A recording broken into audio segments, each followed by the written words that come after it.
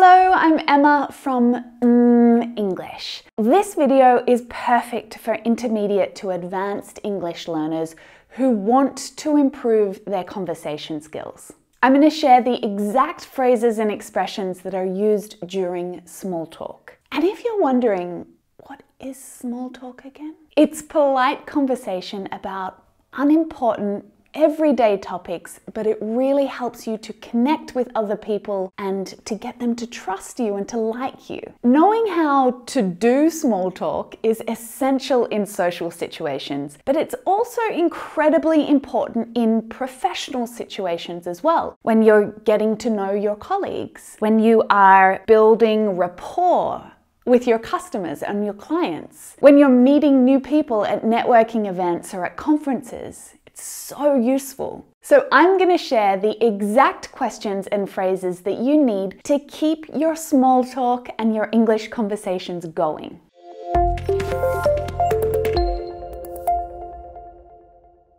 Small talk is such a big part of the English language and of English culture generally. We really like to ease into conversations with a little bit of small talk first, rather than dive straight into something deeper and meaningful. I know that for some of you, native speakers and non-native speakers alike, this situation, small talk, can create a little bit of anxiety.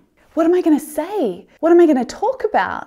How am I going to finish the conversation and leave? It's nerve-wracking, but don't worry, we're going to get lots of practice today. I just want to take a few seconds here to give a little shout out to the members of Hey Lady who are watching today. Hey ladies, it's great to see you here. If you haven't heard yet, Hey Lady is our online community helping women to succeed in English. We make it easy and safe to meet new speaking partners and give you interesting topics to talk about together. We have an amazing team of expert English coaches who will encourage and support you at every step. It's the perfect place to practice because you can make mistakes without feeling judged and make real progress, even if you don't have a lot of time to spare. As long as your English level is intermediate or above, then your English is good enough to join the community. And if you sign up today, you can experience everything we offer free for 10 days. I've put the link down in the description below. Make sure you check it out. And I hope to see you inside. The first thing we need to do is start the conversation. We need to create the opportunity for small talk. And did you know that there are some better ways to ask, how are you? And, this is going to blow your mind, good and fine are not the only ways to respond to that question. So when someone asks you, how are you? You can try responding with, I've been keeping busy. It's a really good, really neutral answer. It indicates that you've had a lot of things going on in life, but you don't need to go into all the detail about it. It's just kind of like I've been busy. But you could also say, not bad, thanks. And of course, then we need to pass the conversation back. But instead of just asking, how are you? Try, how's it going with you? This is very informal, very relaxed and casual. Or, what have you been up to lately? So this question is asking for a little bit more detail. So it's a bit more genuine. You can ask it if you really want to find out, what have you been doing lately? What's been going on? And if someone asks you this question, all you need to do is listen for the grammar that they used and reflect it back in your answer. So you would respond using the present perfect or the present perfect continuous. I've been busy training the new marketing manager. Or if you want to avoid this question altogether and just move the conversation on to something else, you can say, nothing special. How about you? You might want to ask something a little more specific, especially if you're talking to someone that you know. You can ask them something about their life using how is. So you can say, how's work going? How's your family? How's uni? How's university? And this is really great because you're showing an interest in them. You could ask them about something you know that they've done recently by asking with, how was? How was your trip to Portugal? How was the exam? All you have to do is switch out the noun at the end to complete the question. Really easy, right? So another really common setting for small talk is in the office. So what are some of these advanced, useful phrases for making conversation in English at work? A really great strategy for small talk generally, but especially at work, is to look for common ground.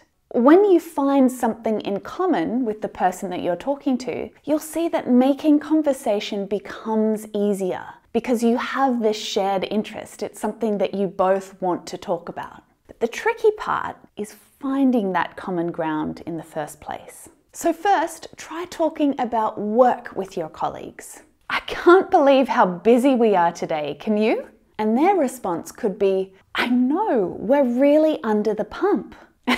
That is an Australian phrase that describes when you're feeling a lot of pressure and it's quite a difficult situation, like when you're at work, being busy at work. You're under the pump. You could also say, I know, I've been flat out all week. But if the opposite is true and it's actually been quite quiet, you could say, yeah, it's been dead, hasn't it? So dead in this expression means quiet, not busy. There's nothing to do. And of course, at work, you can always start somewhere simple and just say, how's your day been? Or how's your week been? And to respond, you'd say, it's been long, it's been busy, it's been hectic. Or it's flown by, which means it's gone quickly. Or simply say, my week's been great so far, thanks. Now, when you're answering a question like this, don't forget to follow up with, how about you? This is going to keep the conversation going. And you can just tack that question onto the end of almost any sentence, just to keep that back and forth happening for a little longer. Keep things going. Pass the conversation back. If you work at a bigger company, you might find yourself in the staff room at lunchtime, heating up your lunch in the microwave, and there's a colleague there that you don't know, you've never met them before. What could you ask? How long have you worked here? I don't think I've seen you around. If you find out they're new, you can follow up with, what did you do before this? Or if they've been at the company for a while, you could say, what are you working on at the moment? Probably the most iconic small talk topic is the weather. People love talking about the weather, whether it's bad, whether it's good. It's an easy and surefire way to start a conversation, to get it going. You could start just by saying, it's a beautiful day, isn't it? Can you believe all the rain we've been having? It's awful. You can talk about current or future weather as well. Oh, it looks like it's gonna snow. The weather's not looking great this weekend. Do you have any plans? This is a great way to transition your conversation from the weather to the weekend. If you're talking with someone in a Zoom meeting or over the phone, you could say, how's the weather where you are? Or you could even add a little comment like, is it cold? I've heard it's been really chilly. And if there's been some unusual weather, like a heat wave or a cold snap or some wild storms, that's even better. You could say something like, how's this weather? It's been wild. I've never seen anything like it before. Asking about free time and hobbies is another really great strategy. So you could start by asking about the weekend. Have you got much planned for the weekend? So here, when I say the weekend, I'm asking about the weekend coming up, the closest one in the future, the next weekend. But you can ask about the one that's just finished by saying, what did you get up to over the weekend? To ask about someone's interests or their hobbies, you could say, so what do you usually do in your spare time? But you need to make sure that you're listening and that you follow up to show your interest as well. You know, you could say, oh, I don't know anything about archery. Where do you do that? Or, really, tell me more about it. Another idea is to ask about a recent experience. And to do that, of course, we need to use a good old-fashioned question in the present perfect tense. So start with have you, and then add on just about any activity that you can think of. Have you read any good books lately? So, have you seen any good movies lately? Have you tried that new restaurant down by the beach? Awesome work! You have just learned more than 30 great phrases and expressions that are useful in small talk conversations in English. So, what's the best way to practice and remember them? Of course, it's to practice using them in English conversations.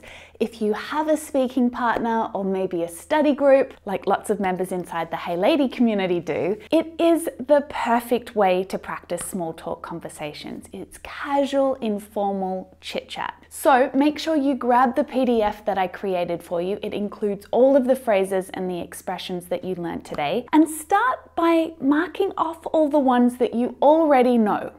Sweet, you got those, right? But then go back through and pick out a few that are useful and relevant for you. And by that, I mean ones that you can see yourself using in a particular situation in your life. So focus on those ones. Don't try and learn all of them at once. Choose 5 to 8. That's perfect. But if you don't have a speaking partner, or maybe you don't feel so comfortable speaking in English and having small talk conversations yet, you can still practice by writing your dialogues, writing down the conversation between you and someone else. That is also practice. You can practice thinking about the phrases you're going to use and then rehearse it out loud, speaking to yourself in the mirror or wherever else you want to practice. And then take every opportunity after that to start stepping out of your comfort zone and practicing in actual conversations, wherever you are in life, in an online class, in your local corner shop, maybe with your colleagues at work, in the elevator at your apartment, wherever you get to bump into someone. Practice these little useful phrases, and I promise you with time it will become easier and you'll start to really enjoy it. Thank you for joining me today. If you liked this lesson, make sure you give it a like. I've got new English lessons coming out for you every week, so make sure you subscribe and I will see you in the next one. Let's go check it out.